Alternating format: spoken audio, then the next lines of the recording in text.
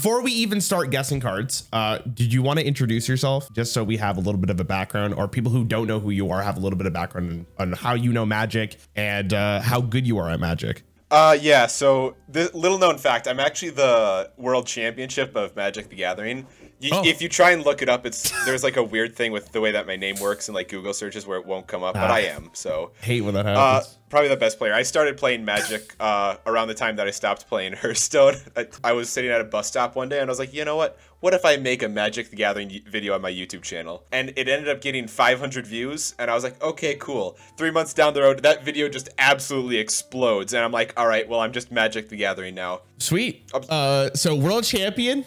Allegedly can't be proven. Yes. And you've been doing Magic for quite a while. So this is you guessing Hearthstone cards. What I have done is, because you've told me that you played Hearthstone from Goblins versus Gnomes up to around Rastakhan's Rumble with maybe a couple breaks in between, I have taken a card, like an older Hearthstone card, just to get you back into things. But then I'm only going to show you cards post Rastakhan's Rumble. But a lot of these cards are super interesting, and I'm really excited to see what you think of it, especially coming from a Magic player. Okay, well, my opinion is objectively correct, so. Okay. I think you'll learn something today. Let's go. All right, well, let's start off with one of the older cards. You probably have seen this card before, but again, I just want to get you back into the swing of things.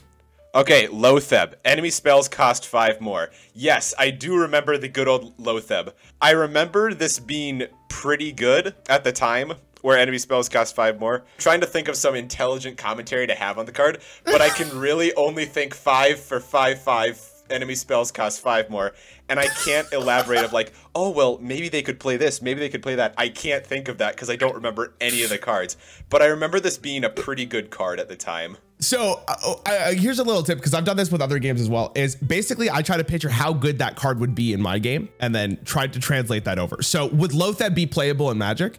Let's see. So it would be stopping the other player from having fun, so it would be either a white or a blue card. Well, I'm just going to translate this over. That'd be like instants and sorceries would cost 5 more. And that would be very dependent on what deck you're playing. Like if this guy's going up against an Izzet deck, that would absolutely destroy that. But if he's going up against a green deck, which is the best color of deck, now it wouldn't really affect all that much. But it is also a solid body. A 5 mana 5/5 is actually like, it's not great, but you're actually getting something on the board. I'm going to give I'm now going to give the Noah rating system. The Noah rating system is from 1 to 5 flamingos. I would give this card about 4 flamingos. Flamingos are good, right? More flamingos, the better. Yes, yes. Okay, perfect. Yeah, 4 out of 5 is probably a really good representation of this card. This card was really strong back in the day, as you probably have heard. In Hearthstone, this is much more used as an aggro sealer. So like you play this on turn 5 and your opponent can't clear the board anymore. They just kind of lose the game. This card is actually so good that in the wild format, which contains every Hearthstone card available, this card is still played. Oh, geez. But this is just the easy one. I want you to know. I was just trying to make sure you knew Hearthstone was. I'm going to show you a spell again. So this is cards you have not seen before. And I'm really curious to see how you find this and how many flamingos it gets. Okay, Puzzle Box of Yogg-Saron. 10 mana. Cast 10 random spells. Targets chosen randomly. And it's of the priest class. It's an epic. It's mage. Sorry, but I'll give you the Is that mage? Oh, that is yeah. mage. Yeah. That also makes sense for the effect a lot more, and it's shadow. Okay, so what this reminds me a lot is it reminds me of Yogg-Saron, which was at one point, you know, it's like Yogg-Saron is like a super memey card and just like kind of meant to be like silly and fun, but at the same time, it was actually pretty good if you got a good roll on it. Oh, yeah. I've been saying Yogg-Saron and I've been mentioning him, and I read out the name of this card, but I didn't even put it together that it has the name Yogg-Saron in the card. Yeah, you said reminded me of Yogg-Saron. I'm like, he's getting it. Yeah, no, I literally didn't put that together. Okay, I don't know if this would be like the best card in the world, but I think that this is definitely playable. Now, I'm supposed to be rating these cards on how good they are, right? Yeah. Okay, in terms of fun, this card is a 10 out of 10, but in the terms of the Noah scale for how good the card is, I'm going to say it's 3.5 flamingos out of 5. So that's actually a really good representation. 3.5 is probably where this card was, and you're right. So this card is completely dependent on variance, right? Sometimes you're going to super low roll, sometimes you're going to super high roll, but on average, 10 spells is often just going to be enough to clear the board. And this card was played in competitive Hearthstone just because having an emergency button was often pretty great. Okay, so this one's pretty hectic. This is going to be 7 cards for 1, just because this one card generates 7. 7, and I'm really curious to hear your analysis on this because some of this is probably relatable to Magic. This is a card that was actually just released in this new expansion that came out probably about a month ago. So it starts off with this, and then I will link you all of them. For 6 mana, we have Symphony of Sins. Discover and play a movement. Shuffle the others. I'm going to start over. Shuffle the other 6 into your deck. Okay. One thing I'd like to say right off the bat, I remember Warlock kind of ran out of cards somewhat often because of the hero ability. That did happen, I think, with them a little bit more, especially with handlock decks. But this would help with that quite a bit. All right, so first up, Movement of Envy. Remove the top 6 cards from your opponent's deck. Okay, and that also would help into that strategy as well. Draw your highest cost minion. Reduce its cost by 6. Okay. Deal 6 damage to all characters. Lifesteal. Deal 6 damage to the enemy hero. Give a random minion in your hand, deck, and battlefield +6/+6. Movement of Greed. Draw 6 cards. Okay. And Movement of the Sloth. Summon a 6/6 demon with Taunt and Reborn. I will say I like the flavor of each of the 7 deadly sins, although I feel like it's censored a bit with Movement of Desire instead of Lust. Yes, there was Reddit threads on that. See, at first I sort of looked at this and I thought it was more, it feels, a lot of these cards feel somewhat control-y. So like I said, I really like the utility, and all of these cards that you're getting from it are very strong cards as well. I think it might be a little slow because it may be in a large cost because it's going to be your entire investment for your turn. Shuffling them into your deck, these are pretty good cards to have in your deck, I would imagine, as a Warlock.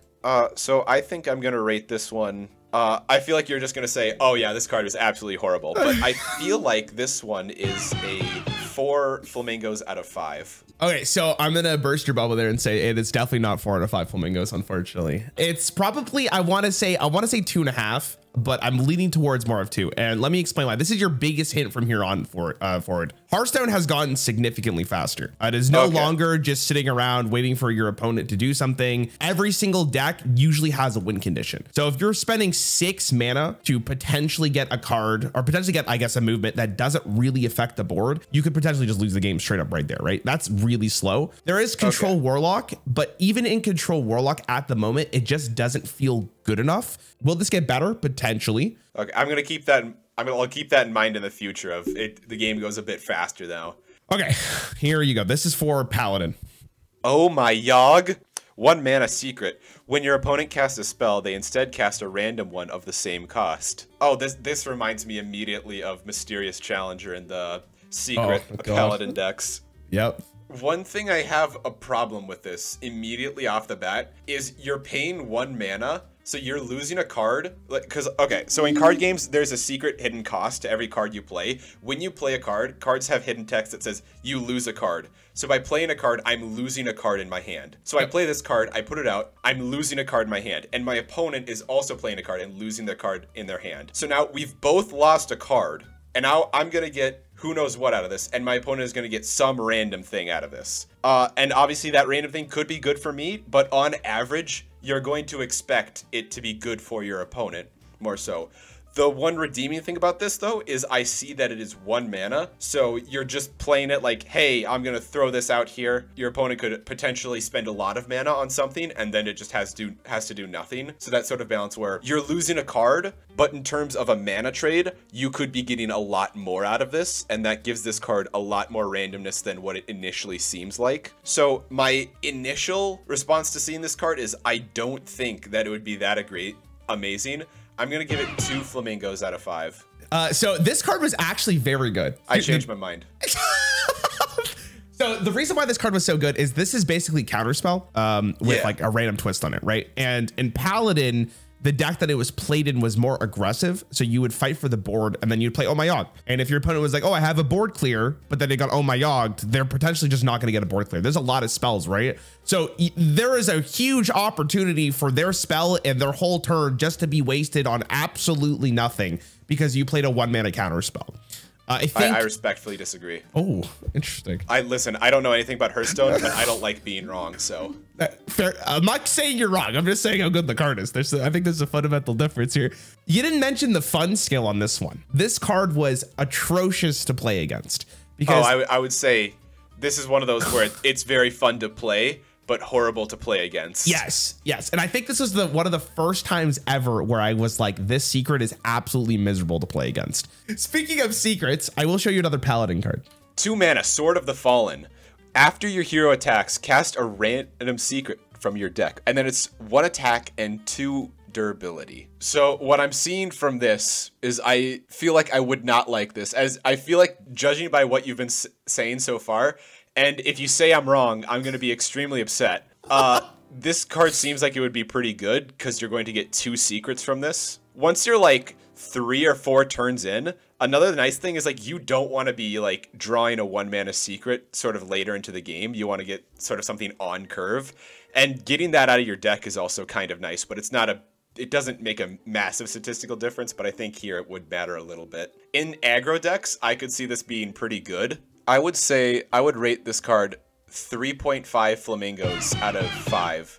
And in terms of fun scale, I'm just going to go with the null value out of 10. Okay, so I think that's pretty fair. The fun scale, I think, is pretty irrelevant here, so I do agree with you. This card was actually pretty good. 3.5, I think, is a pretty good representation. I don't know how great it is in Magic, but pulling a card from your deck and immediately putting it into play is pretty great in Hearthstone. So your ability to just pull these 1-drops, like you said, or these 1-mana cards that you don't necessarily want to draw later on in the game is really great for tempo. And Oh My Yogg was in the format with Sword of the Fallen. This card used to actually be a 2-mana 1/3, and it was turbo broken. Like 3 durability was disgusting. So they made it 2 durability, and it was like 3.5, I think, is a really safe bet to put it at. Oh, I would have given it like 4.5 if it had 3 durability. Okay, here is another one. So this one is for Priest. Zarella. I'm going to assume I pronounced that right. Nailed it. 4 mana, 4/4, Battle Cry. If you've restored health this turn, deal that much damage to all enemy minions. Okay. So I'll give you some context here. So you remember the Priest hero power, which is 2 mana, restore 2 health. That's the one thing. Priest often will get cards that heal your whole board or heal your opponent's face or your face. Though there is cards that did synergize with this card quite a bit. Yeah, that's what I'm thinking right now. Because you can heal. Let's say I just do a circle of healing, assuming that's still in the game, and I just heal all my minions. Even if I heal like 5 health on all my minions, that's still going to just probably do quite a bit of damage to my opponent's board. It is one thing about it though, is that it says that it's a 4 mana 4/4. But you'd never actually play this on turn 4 and be happy about it. It's a higher cost card than it seems. But at the same time, I feel like the potential value you can get from this, with all the healing that you can do, would be not insane, but still pretty good. I'm going to give this card 3 flamingos out of 5. Okay, I think that's actually pretty great as well. There were cards that already did, like you said, Circle of Healing is not actually in the game, but they did print in the same set, I believe it's the same set, a card that was 0 mana, restore 5 health to both heroes. So that was a huge swing turn at 4 mana. I will mention this card is a legendary. I don't know if you'd point that out or not. So you only had 1 of them in your deck. Yeah. You remember Quest from Ongoro? Did you play with Ongoro? Yeah. So you'd always start with it in your hand, and then Rogue would complete their quest on turn 1, and you'd have to concede because everything they had was a 4/4, and then they had to like nerf it twice, and it still wasn't enough. Anyways, what card are you talking about? Yeah, dude, don't bring up those bad memories. This is PTSD. Actually, funny enough, you bring up the Rogue one though. This one was almost the same kind of toxicity. I'm not gonna say if it was good or bad, but I will bring this up. This one was very, very polarizing, I'll say. So a quest line it works like this. So it starts in your hand just like a normal quest, but there are multiple quests in the quest line. Okay, I think so. That's kind of like a saga in Magic the Gathering. Then I see. I'm gonna trust you on that. I don't know what that is. All right, quest line: take 10 damage on your turns. Reward: lifesteal. Deal 3 damage to the enemy hero. So after you complete that quest line, you get this. Okay. Quest line: take 10 damage on your turns. Reward: lifesteal. Deal 3 damage to the enemy hero. Okay. Then when you complete that, you get this. Quest line: take 10 damage on your turn. Reward: Blight Boon Tamsin. Whatever. Did you say Blight Boom? Blightborn. Close enough. There you go. Yeah. All right, Blightborn Tadmin. Battle Cry. For the rest of the game, damage you take on your turn damages your opponent instead. Okay. So what I initially see from the first one is you're going to take 10 damage, and it has to be on your turn. Yes. Typically in Warlock, if I am taking damage, I'm going to be getting something out of it, and I'm going to assume that Warlock has more cards to deal damage to themselves than when I played initially. Yes. So I'm going to assume that this is at least a practical thing to do. Yes, to some extent. I'll give you some hints and context here. During this set, there were cards that already supported this archetype. Hero powering does affect this, and fatigue also affects this. What I see initially off this that kind of scares me is I have to take 24 damage in order to do this. And this, what I see, it's not doing anything on the board. It's just me damaging myself. I'm trading that to get something else on the board, and like there's a cost that's being paid there, which is going to kind of help me. This card, up until the point that you finish it, it is not affecting the board state at all. I feel like there's something I'm really missing here, because I just don't know how much you're getting for damaging yourself with a lot of the cards that you're going to play with this. But I feel like I'm completely missing the mark on this just by context clues you've given me. But this seems like a pretty bad card, I'm going to be honest, because I'm taking 24 damage to get to the end of this. And Warlock, I'm going to assume I'm also going to mix in some healing abilities too. Yep. But I'm still dealing 24 damage to myself to get this out, and that's the one thing I can't get over. I'm going to have to give this card, and I'm willing to bet I might just be completely missing the mark on this. Probably 2 out of 5 flamingos. So I think 2 out of 5 flamingos is actually a really good representation of this card in this state. They nerfed this card basically 4 times. Because it used to say, I believe it was 667 for the how much damage you have to take. This card was meta defining. It was absolutely destroying the game state because it was ridiculous. The final effect was game winning in itself. If you got to play Temzin and you survived, you won the game. Or sorry, I don't know if you were considering this, but you have to deal with your opponent's stuff while you're doing this. So yeah. That was my whole thing. I was like, you're pretty much going down to 6 health, assuming you're not doing any other lifesteal. And opponents really like it when you're at 6 health. Yes, exactly. So your analysis was really spot on for this version. Okay, so let's move on to a little bit of an easier card. So this is neutral. Reminder, neutral can go in every single class. Okay, Gear Grubber. 4 mana for a 4/5. Taunt. If you end your turn with any unspent mana, reduce this card's cost by 1. So immediately, what I think of is when I have unspent mana, what I immediately do is I use my hero power, which granted you can still have some mana unspent after that. But if I still have unspent mana after I use my hero power, that's not great. What also just immediately pops into my head is I'm willing to bet money this card was probably in the arena rotation. And I see this card being designed a lot more for arena. So even if this card was out when I was playing the game, I could still see it be okay. But at the current way that you describe the game, assuming that cards have gotten stronger with a bit of power creep, I'm going to assume that this card is, there's just not a lot to say and not a lot that it does. It's just going to be 1.5 flamingos out of 5. I don't even think it deserves a flamingo. This card, honestly, I think I was a bit generous. I gave, let's say 1 flamingo out of 5. Yeah, so you're entirely right. If you're not spending your mana and this card's in your deck, your deck's probably pretty bad. Even in arena, I don't even think you pick this card. Yeah, well, the thing in arena is you usually just run out of cards in arena pretty easily, so. Yeah, and like if you top deck this card, it feels miserable, right? Yeah. I understand what they were going for, and what I was trying to do was bait you with maybe the mana cheating to see if you could get behind that. Yeah, a lot of mana cheating cards I remember in Hearthstone were like really good because if you keep a card in your hand long enough, like I remember they had a nerf one card. It was 7 mana. This card's cost was reduced by 1 every time something dies, and it was a 5/5, and they had to nerf it to a 2/5. Yes. So Quarter Creeper is the card that you're speaking about. That card was really good because you could still fight for the board, and it would reduce its cost because the text on that card says cost 1 less for each minion that died while this is in your hand. Okay, here is another card. Again, this is a legendary and it's for mage. 6 mana, 5/5. Baladinda Stonehearth. Okay, Battle Cry. Draw 2 spells, swap their costs with this minion's stats. I'm going to start by imagining this card in the 2 extremes. Let's say I draw 2 1/1s. So now it's 6 mana, 1/1, and both those spells that were supposed to cost 1 mana now cost 5 mana. Let's say I draw 2 6 mana cards now. What I'm doing is I'm paying 6 mana to make this a 6/6 and reduce their costs by 1, which is not nearly enough at 6 mana. At 7 mana, it gets a bit better, but ideally, I feel like it needs to be an 2 8 cost cards, 2 9 cost cards, or 2 10 cost cards to sort of start feeling like you're getting your value. You know, it's really sort of turning the engine. Like, ideally, yeah, I'm playing this, and let's say I get 2 10 mana spells, maximum value. That's a 6 mana 10/10, which as I put that on the board, it does nothing, just sort of there, which is cool. So this is like an extremely bad card against like anything aggro I see initially. You're playing this with the idea that like, oh, I have a lot of high cost cards in my deck, and I remember there were some decks in Hearthstone that would just like forego any low cost spells, and they just only put big ones in there for some effects like this, if I'm remembering that correctly. Yep. But it's just that one turn that you're losing out on that I can't get over. And that's always I remember always in Hearthstone, if you're spending a turn and you haven't really affected anything, that is always a very big hindrance on you.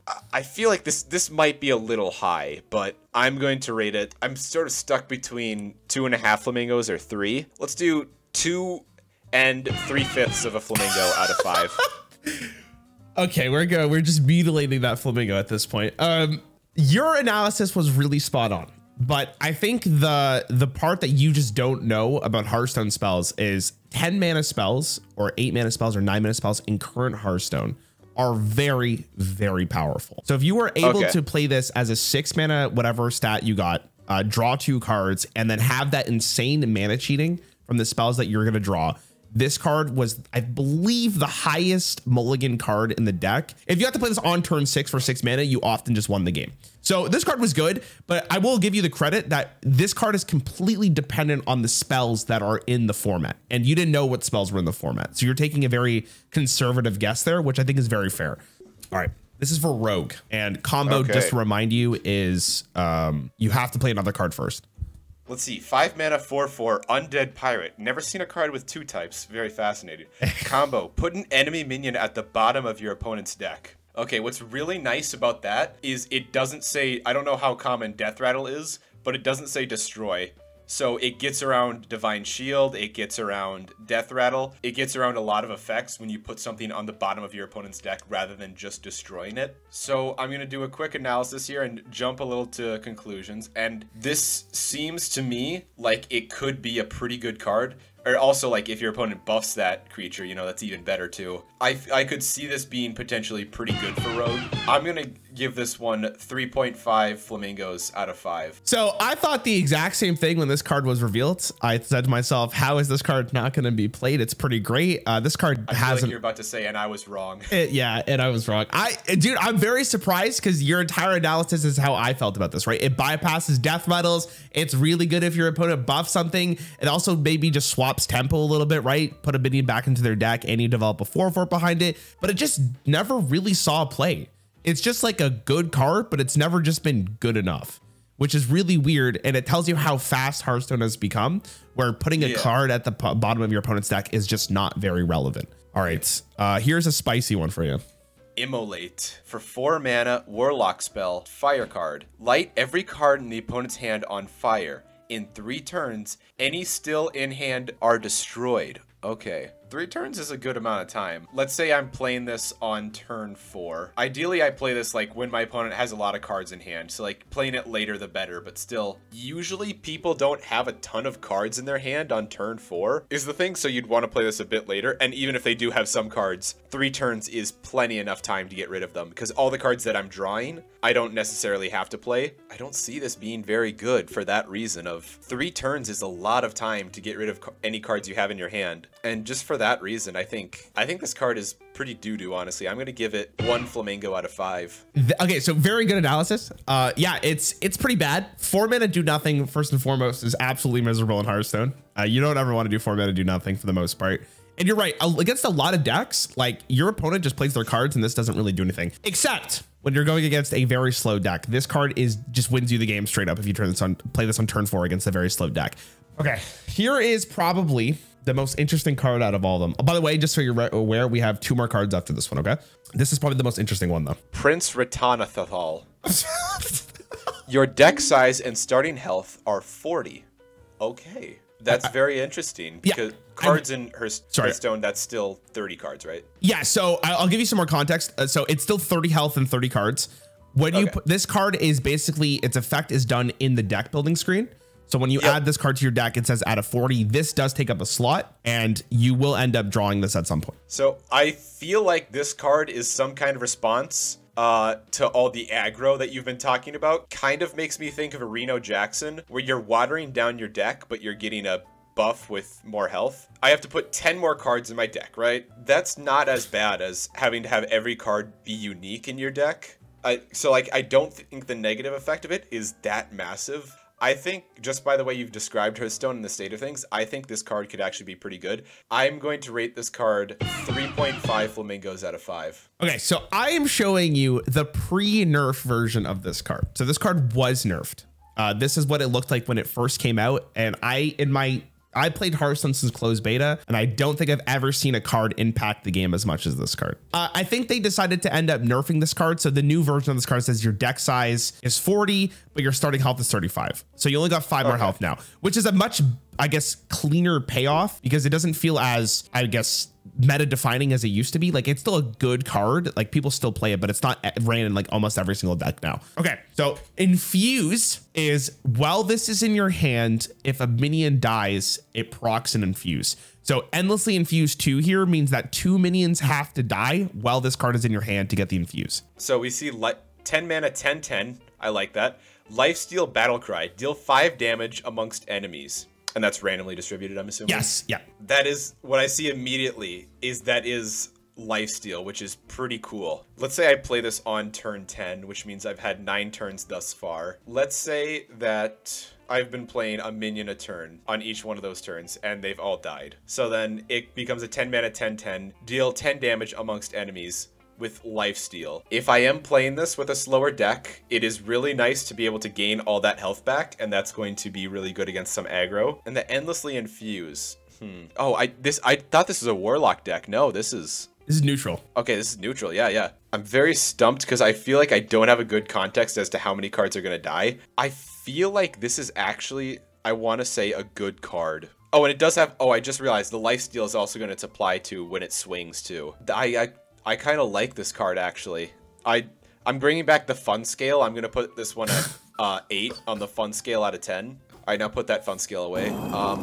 Now over to the flamingo scale. I'm really kind of confused on this one because I don't have a massive, amazing grasp on how many things are going to die. And if you're playing like a zoo deck, a lot of things are going to die, which I could see this card just absolutely bringing you back from the brink of death, which is really strong. I'm going to be very bold and probably regret it, and I'm going to rate this card 4 flamingos out of 5. Okay, so wow, this is a spicy one.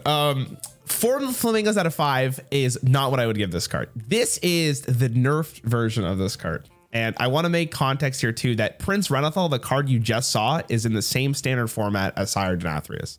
As of right now, the card I showed you, this card does not see any play. I can't remember the last time I saw it being played after it was nerfed. You're right, in a lot of cases, this could actually just bring you from the brink of death and win you the game. But it used to say Endlessly Infuse 1. Which is... Oh, that would change my opinion wildly. Yeah, so that card ran, I want to say, almost as much as Prince Renathal. But at 2 Infuse, it just feels like it's a little bit too slow. This is the last card I'm going to show you. All right. And this one is in 3 different steps. So I have to explain what Mana Thirst is. I'll show you the card first. Mana Thirst is if you have 5 mana crystals. So you need to basically get to turn 5, unless you're Druid, to proc the Mana Thirst. Start off with... 2 mana, 2/2, Alistor the Bloodsworn. Okay, Battlecry. Add Alistor the Protector in your hand. Mana Thirst 5, deal 2 damage. We'll come back to him. Alistor the Protector, 5 mana, 5/5. Battlecry. Add Alistor the Flamebringer to your hand. Mana Thirst 8, gain 5 armor. Okay, Alistor the Flamebringer. Battlecry. Deal 7 damage randomly split between all enemies. Mana Thirst 10. Deal 14 instead. So I'm just going to rate this card and just look at it initially. Like, let's say it just doesn't have Mana Thirst, hypothetically. Let's say this is just a 2 mana 2/2 that adds another thing to my hand. This reminds me of, I think it was a mage card. It was Phoenix something. It would die, and then it would come back to your hand, and mages would use it to get like some level of presence on the board. And what I see now looking at the Mana Thirst ability, this is feeling a bit more towards the control area, where it's gaining you armor, it's dealing damage on the board to try and stall to get out this 8 mana 8/8 card. Just judging by other cards that you've shown me thus far, playing an 8 mana 8/8 that deals 7 damage randomly split between all enemies, that doesn't feel crazy amazing. So you're going to want to wait till you have Mana Thirst 10. Like, yeah, you can play it before, but it's like not ideal. In total, I'm going to spend about 15 mana trying to get this thing out. And the only like massive effect I'm going to get is to deal 14 damage, which I think is kind of not amazing. Yeah, a 2-mana 2/2 and a 5/5. That's all right. You can put that on the board and be like, haha, I did something. But, I feel like this isn't amazing. I'm going to give it 2 flamingos out of 5. Okay, you just gave me my thumbnail. Thank you so much. This card's the most played card of the game currently. It is basically. Yeah, I changed my mind. 5 mana, 5 flamingos. So you're right. The stat line of this card is whatever. It really is. It's whatever. Dealing 2 damage though, like you have to remember, the Mana Thirst is at 5. But you don't have to play it for 5 mana. It's still a 2/2 that deals 2 damage, which is actually pretty good. It's pretty flexible, right? Really easy to fit into your curve. It fits into a variety of different decks. Aggro wants this. Mid-range wants this. Control wants this. But yeah, this card is, I wouldn't say meta defining. This card was nerfed. It used to be like a little bit better. I think they just changed the Mana Thirst instead of like any of the stats or what it actually did. But it's really, really good. Probably a 4.5 flamingos out of 5. Yeah, that's what I said initially. Yeah, that's what you said. Yeah. Well, don't worry. In post, the magic of editing, we'll just make sure you said everything correct this entire video. Here, wait. Let me give you a clip. Sure. I think that it is a 5 flamingos out of 5, and just splice all that together. Perfect. No, we got it. We got it on our side. Feel like this is amazing. I think that it is a 5 flamingos out of 5. Dude, I appreciate you doing this. I hope you had fun. Hey, no, it was a great time. I enjoyed it. It Awesome. allowed me to say, hey, I'm not going to study for my finals, which I very much appreciate. No worries. Good luck in your finals, man. I remember being in school. I absolutely despised it.